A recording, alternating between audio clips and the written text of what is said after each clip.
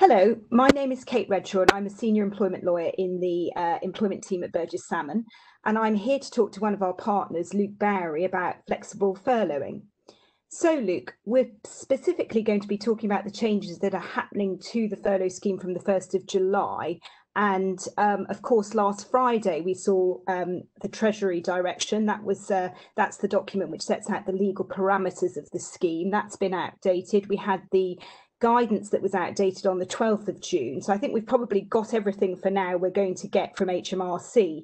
But let's start, Luke, with what flexible furloughing actually means. Yeah, hi, Kate. Well, as you know, under the current scheme, an employee on furlough must do no work at all for their employer. That's been a key part of the scheme. From July, under the flexible furlough arrangements, employers will be able to bring employees back for any amount of time and any shift pattern, while still claiming furlough pay for the usual hours that employee isn't working. I think one of the gripes about the current scheme has been its lack of flexibility. So this change should hopefully help employers as they gradually scale up their operations as the lockdown continues to ease. Okay, so does that mean an employer can ask any employee to work under a flexible furlough arrangement? No, not quite as simple as that. Employees to be eligible are going to have been furloughed for a minimum 3-week period before 30th of June. So what that means, with limited exceptions, for example, those returning from a period of family leave, is that if you haven't been furloughed by 10th of June, you're not going to be eligible to be furloughed from July onwards. One other point to note, I think, is also that the total number of employees you can furlough in any claim period from 1st of July must not exceed the maximum number of employees you might have furloughed in any claim period up to 30th of June. Okay, I see. And does that mean then from 1st of July, an employer has to move all of their employees to flexible furlough? So if I've got some people I just want to carry on being off kind of on a full-time basis, is that still going to be okay? Yeah, absolutely. Still perfectly entitled to keep employees on full furlough. And for those operations which are going to remain closed, that's going to be very important to do. From 1st of July, you're going to have entire choice. You're going to have a range of furlough arrangements. So you could have some employees on full furlough, some on a rotational furlough, and also some on a flexible furlough arrangement. It's going to be up to you in terms of what your business needs require. Okay, so that all sounds very flexible, dare I say it. But if I want to take advantage of this new flexibility so I can bring people back, what do I have to do? Can I just ring them up and say, can you come in next Monday morning for a bit? I don't think it's quite as easy as that. Both the updated guidance and the direction, which was published on the 26th of June, do make clear that if you're going to put flexible furlough arrangements in place, you've got to agree those with the employee.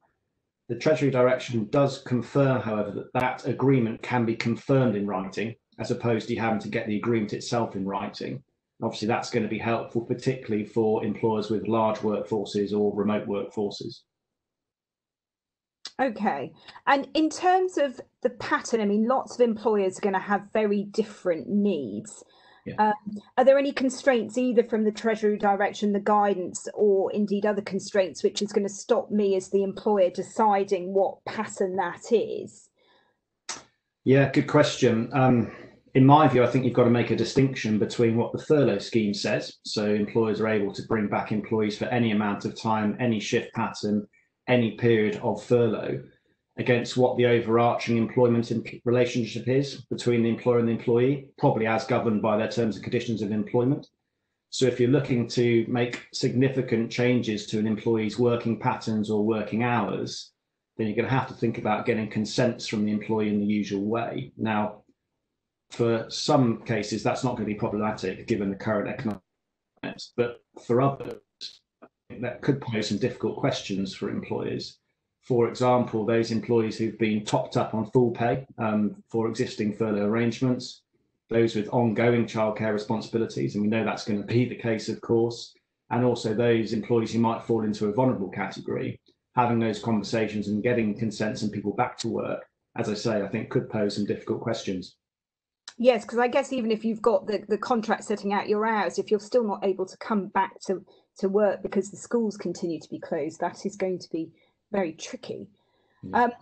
If an employee agrees to the new pattern of work, what will they be paid? How's that going to work? Okay. Well, for their usual hours they're going to work, they should be paid in accordance with their normal terms and conditions of employment, unless, of course, those have been varied by any furlough agreements between the employer and the employee. In addition, the employee is still going to be entitled to 80% of their regular wages under the scheme for any hours they don't work. So that's obviously subject to the cap, and the cap's 2,500 for an employee on full-time furlough. And from 1st of July, that's going to be reduced proportionately to reflect any hours worked. So if you take an example of an employee who, say, is on £2,000 a month, they're being asked to work 50% of their usual hours. They'd be entitled to £1,000 from their employer, subject to deductions, of course, and then 80% of the remaining 1,000, so in crude terms, £800 under the furlough scheme. Okay, and then what as the employer can I claim back from the government? Okay, well, in July, it's going to be as per now, so that £800 plus employer mix and the minimum pension contributions. Obviously, that's going to be scaled back through August, September and October as the scheme winds down to the end of October.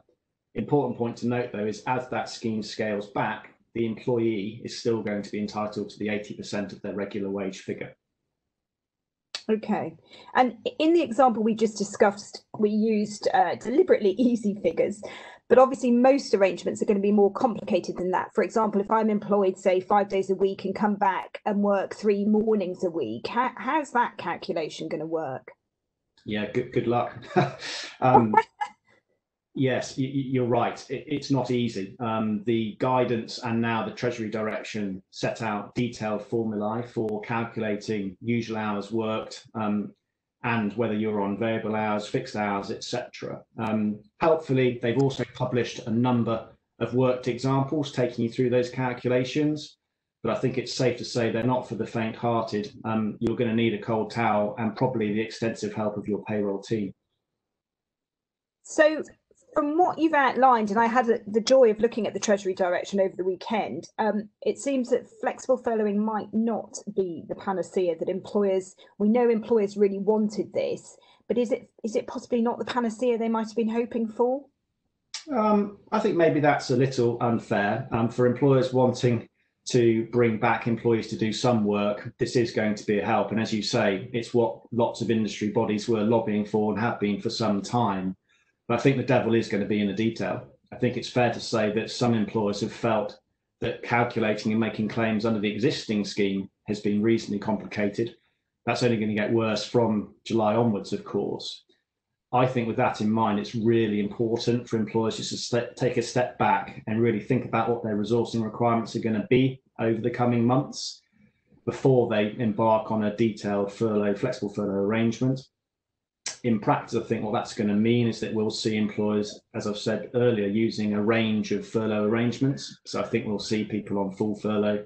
I think we'll see people on rotational furlough and then maybe a mix of flexible furlough.